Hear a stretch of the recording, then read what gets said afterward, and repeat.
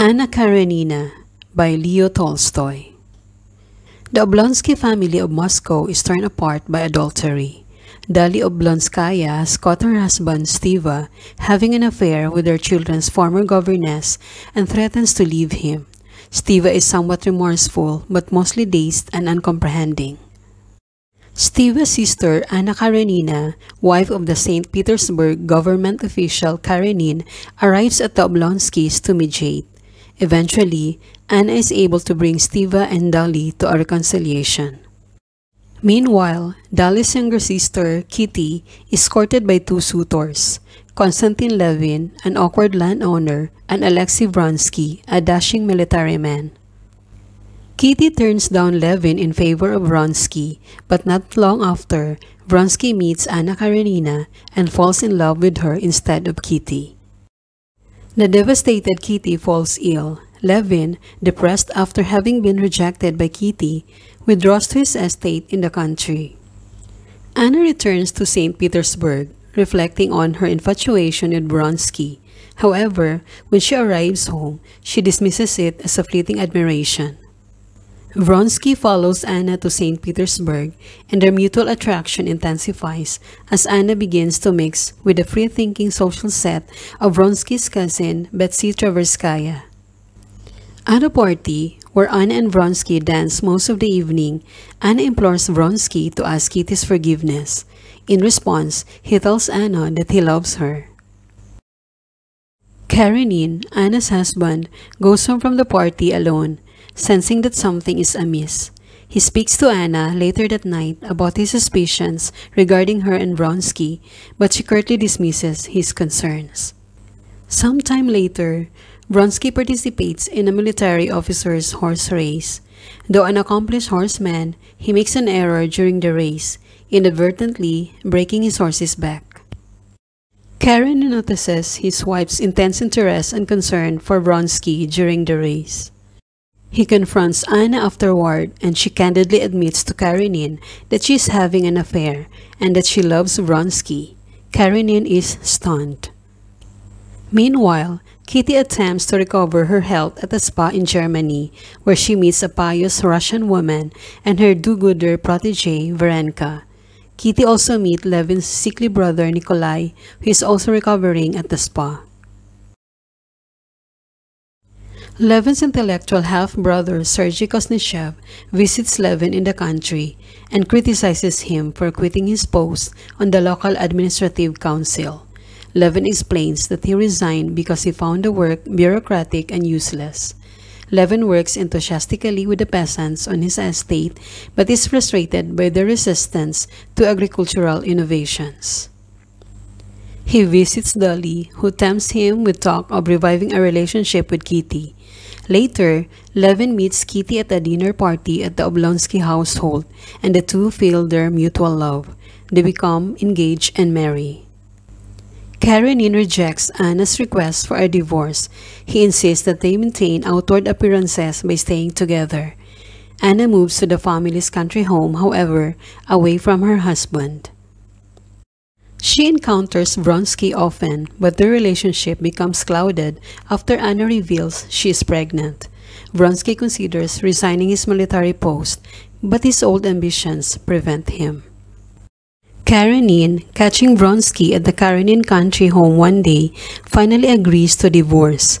Anna, in her childbirth agony, begs for Karenin's forgiveness, and he suddenly grants it. He leaves the divorce decision in her hands, but she resents his generosity and does not ask for a divorce, fearing that he will keep their son away from her. Instead, Anna and Vronsky go to Italy, where they lead an aimless existence. Eventually, the two return to Russia, where Anna is spurned by society, which considers her adultery disgraceful. Anna and Vronsky withdraw into seclusion. Though Anna dares a birthday visit to her young son at Karenin's home, she begins to feel great jealousy for Vronsky, resenting the fact that he is free to participate in society while she is housebound and scorned. Meanwhile, married life brings surprises for Levin, including his sudden lack of freedom. When Levin is called away to visit his dying brother Nikolai, Kitty sparks a quarrel by insisting on accompanying him. Levin finally allows her to join him.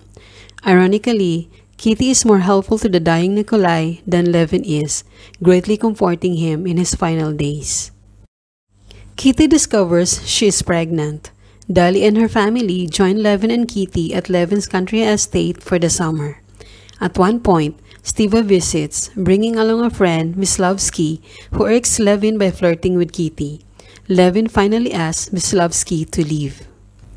Dolly decides to visit Anna and finds her radiant and seemingly very happy while taking care of her baby with Vronsky. Dolly is impressed by Anna's luxurious country home but disturbed by Anna's dependence on sedatives to sleep. Anna still awaits a divorce. Levin and Kitty move to Moscow to await the birth of their baby, and they are astonished at the expenses of city life. Levin makes a trip to the provinces to take part in important local elections, in which the vote brings a victory for the young liberals.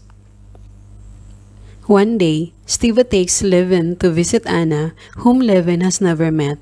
Anna enchants Levin, but her success in pleasing Levin only fuels her resentment toward Vronsky. She grows paranoid that Vronsky no longer loves her. Meanwhile, Kitty enters labor and bears a son. Levin is confused by the conflicting emotions he feels toward the infant. Stiva goes to St. Petersburg to seek a cushy job and to beg Karenin to grant Anna the divorce he once promised her. Karenin, following the advice of a questionable French psychic, refuses.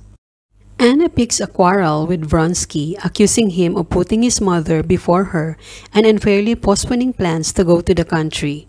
Vronsky tries to be accommodating, but Anna remains angry. When Vronsky leaves on an errand, Anna is tormented.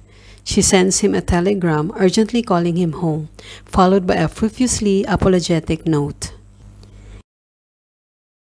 In desperation, Anna drives to Dolly's to say goodbye and then returns home.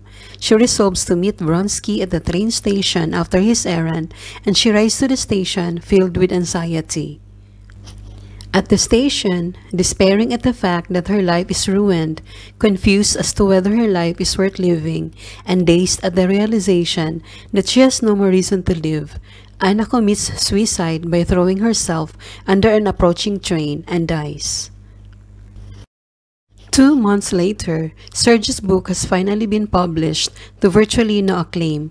Sergei represses his disappointment by joining a patriotic upsurge of Russian support for Slavic peoples attempting to free themselves from Turkish rule. Sergei, Vronsky, and others board a train for Serbia to assist in the cause. Levin is skeptical of the Slavic cause, however. Kitty becomes worried by Levin's gloomy mood. He has become immersed in questions about the meaning of life but feels unable to answer them. One day, however, a peasant remarks to Levin that the point of life is not to fill one's belly but to serve God and goodness.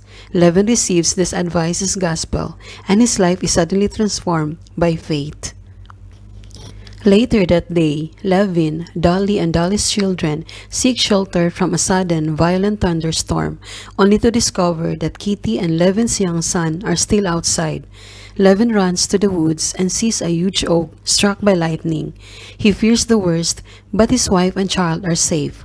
For the first time, Levin feels real love for his son, and Kitty is pleased. Levin reflects again that the meaning of his life lies in the good that he can put into it.